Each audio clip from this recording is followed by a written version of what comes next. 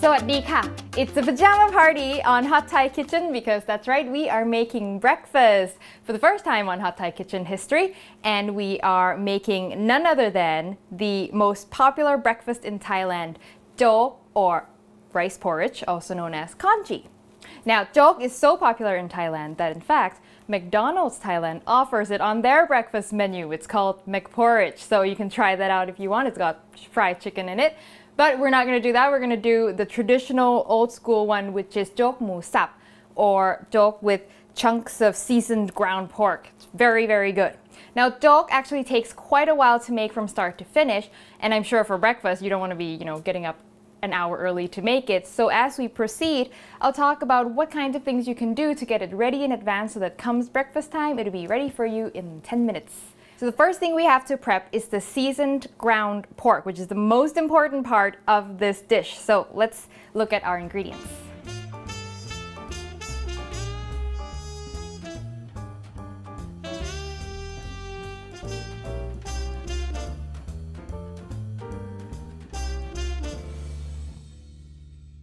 So we're working with ground pork already, but we're going to grind it down even further in the food processor because commercially ground pork is quite chunky and coarse.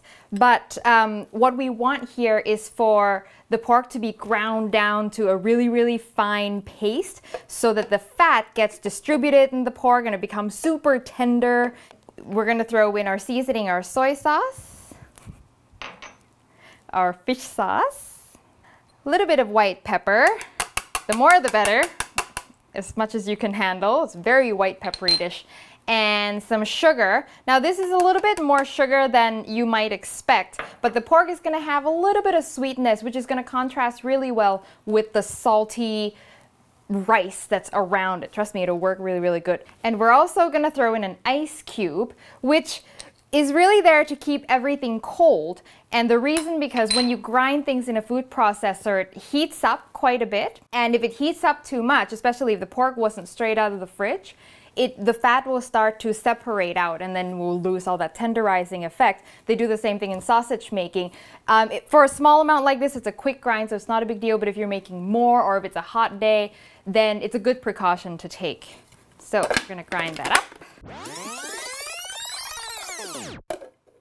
Okay, and now it's looks very, very appetizing, I know. I'm going to portion this directly into the soup pot. But if you want to make it in advance, you want to portion it into little chunks right now and lay them out in a flat plate and put it in the freezer. And then when they're frozen, consolidate them into a bag. And then when you're ready to use, you can just throw them into the pot. But I'm just going to set this aside right now. And now we're going to go and make our rice. So now we're going to make what I call the rice base for the jok, and we're basically just going to cook the rice. So I've got here 3/4 of a cup of broken rice, which I've washed. And broken rice come in a package like this, just like regular rice, and it is exactly what it sounds like, is rice that's broken into small pieces. And it's good for jok because it cooks faster, and it's also gives a finer texture, but you don't absolutely need it. If you're not going to make jok often, just use regular rice. You just have to cook it a little longer, and it might not be as fine of a texture, but it works just as well. If you are going to make jok quite a bit, it's actually cheaper to buy broken rice, so it's a factor to think about. So I've got 4 cups of water here that I'm going to bring to a boil. And then I'm just going to go in with our rice. Now in the beginning, you don't have to be stirring as much, just every once in a while is good. As soon as it comes back to a full boil again, then you can really just let it go because the rice is just kind of dancing around, it's not sitting at the bottom, and so it's not going to burn. Once the rice has thickened up, however, several minutes from now, you want to be here stirring religiously because it's so thick and the starches come out, and if you don't stir it, it will burn and stick to the bottom, and you don't want that. Okay, yay, now the rice is dancing. The rice is dancing, and we're gonna let it go. And you don't want to walk away at this point because at any moment now it's gonna turn thick, and as soon as it turns thick, that's the critical moment. Okay, so at this point it's kind of in the middle stage. It's thickened up, but it's still too runny. And also the grains are still too intact. They're not mushy enough yet. And you'd use your judgment, and what you're looking for is for the rice to look at a distance like it's a paste, like it's one mass. But upon closer inspection, you can still see the grains, but the grains are not intact anymore. They're kind of semi-solid.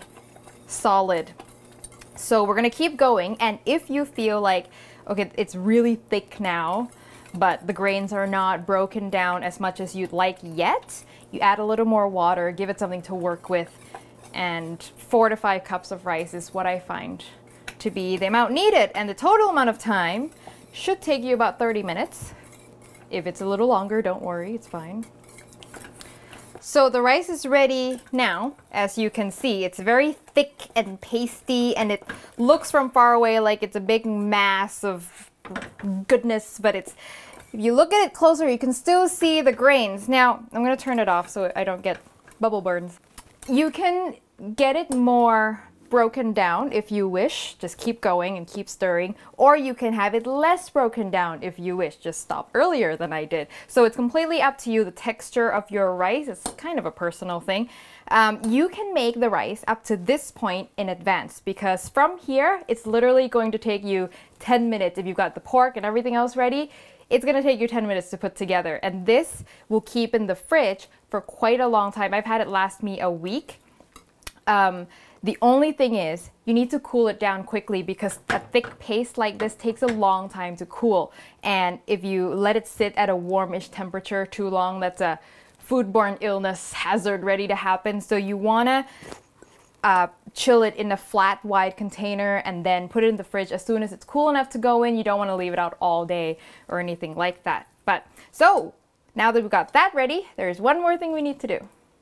So the last thing we have to get ready before we put our jok together is the egg. Now it's optional. When you go to buy jok in Thailand, you can tell them either jok sai khai, which is jok with egg, or mai ao khai, or you don't want egg. So either way, I really like it. I think it really adds a lot. But it's not just cracking an egg into the bowl. We make what's called khai luok, which is a very, very soft boiled egg. And the way you do that is you get one egg, put it in a bowl, and then you're gonna get off the boil water, which is happening right now. And then you're gonna oh, by the way, the egg is at room temperature. This method works at room temperature eggs. And you're gonna slowly pour the water into the bowl. Now I'm doing this slowly because, one, I want the water to cool off a bit, because if it's too hot, the egg will cook a little bit too much and it won't come out as easily. You see what I mean when we go crack it. Second of all, I want the egg to heat up gradually so it won't crack. But if it does, it's really not a big deal. I've done it and it cracked and it's still fine on the inside. And also it'll cook more evenly if you do it gradually. And now I'm gonna stop it just when the egg is completely submerged. And you're gonna let it sit for 10 minutes, which means I have to get my timer on. And then at 10 minutes, you're gonna come out and shock it in some cold water. Take it out, dunk it in cold water to stop the cooking, and that's it. And then you just leave it like that, and then when we're ready to serve, we will crack it open and we'll find out if I did this right. So it's breakfast time and you've got everything ready to go. We're gonna put it all together. So I've got here 3/4 cup of pork stock. Now this is important. Your jok is only as good as your pork stock. No good stock, no good jok, okay? Now lucky for you, I have a tutorial on how to make good homemade pork stock up already. I'll put the link at the end and you can check it out if you are interested. So we're gonna bring this to a boil. So it's boiling now. Now if you want a more concentrated stock, you can start out with more and then reduce it and get even more flavorful jok. So next is our pork. Remember our pork that we made earlier. I'm just gonna go in and portion it into the jok. You can sit there and make nice rounds if you want, but it's breakfast. It's supposed to look rustic. Okay, that's a little large. That's okay. You can make it as big or as small as you want, really. That's all. Let's put in a little bit more. There. Yeah, some people sit there and form them into nice, neat little balls. I don't have time for that for breakfast. Okay, so we're gonna get that pork kind of cooked, and then I'm gonna season this with a teaspoon of soy sauce, and then a little bit of salt. You can go all soy sauce if you want, but then that turns your jok a little bit an off-white brownish color. But if you don't mind that and you want soy sauce, that's okay. So I just went in with a 1/4 teaspoon of salt, and then the pork is sort of halfway done. I'm gonna flip that over. Wow, I made these big. And then I'm gonna go in with my rice base. This is about 1 cup of my rice base that we just made. Now the ratio is about 3 parts stock to 4 parts rice, or 2 parts stock to 3 parts rice, depending on how thick you like your jok, and also depending on how thick your rice is to begin with. If you cook this from cold, if you keep the rice in the fridge and it's cold, it'll come out a lot thicker. I just finished the rice base, so it's a little bit thinner. So you'll have to, this is where you'll have to gauge how much stock needs to be added. And then you're gonna just break up the rice lumps. Stir it up. Ooh, that looks good already. Just making sure that there's no bits of chunks, anything. So the amount of rice that I made earlier is probably good about 3-4 people, I think. Okay, we're gonna turn this off, and then we're gonna go finish it off over there. This is the exciting time. Perfect. This is what you're looking for. This is kai luok. So basically the white has coagulated enough so that it's turned white, but it's still runny and silky, kind of like really loose tofu. And then the heat of the jok will cook it a little bit further. The yolk should be completely runny. If you have overcooked your egg white slightly, it will be stuck to this shell and it won't come out, in which case you just have to run inside with a spoon. There's not a whole lot here, which is good. But sometimes if your water was too hot or you left it too long, you'll have a thick ring of egg whites in the yolk, in the shell. Okay, perfect. Yay! In goes the jok. And I'm trying not to completely cover the egg so it looks nice. But if you want the egg to cook further, you can completely smother it with the rice, and then the heat will do the rest. And then we're gonna do garnish with some white pepper. Ooh. And then some green onions. I think I've got some cilantro mixed in here as well. And must have is finely chopped ginger. Ooh, it smells good already. So this is classic garnish. Okay, now you might be wondering, well, why didn't I just finish the whole thing and keep it in the fridge and put it in the microwave in the morning? And yes, you can do that. But if you finish it and you add all the pork and everything, it won't last you as long. It'll last you 3-4 days, but if you keep just the rice base, it'll last you longer because there's no meat or anything in it. Now, as you're halfway through eating, the jok is gonna start to thin out, and that's completely normal. It always happens. What's going on is, as you put the spoon in your mouth and then in the jok and in your mouth into the jok, the saliva enzymes are going in and breaking down the starch in the porridge. So it's an irreversible process, so you can't keep what's left in the bowl for later unless you don't mind eating, runny jok. So take only as much as you can finish. Just a word of warning. All right, let's taste it. Here's the funnest part, is breaking the yolk. Yes. Ooh, and then you mix it all up. Make sure I get some pork, some eggs, some ginger, making a perfect bite.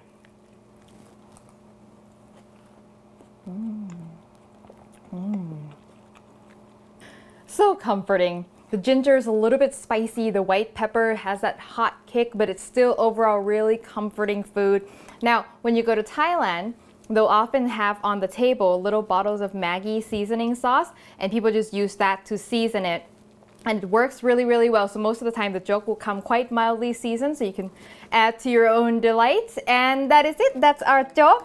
If you want the recipe, you can go to hotthaikitchen.com. If you enjoy the show, please click to subscribe, and I will see you next time for your next delicious Thai breakfast.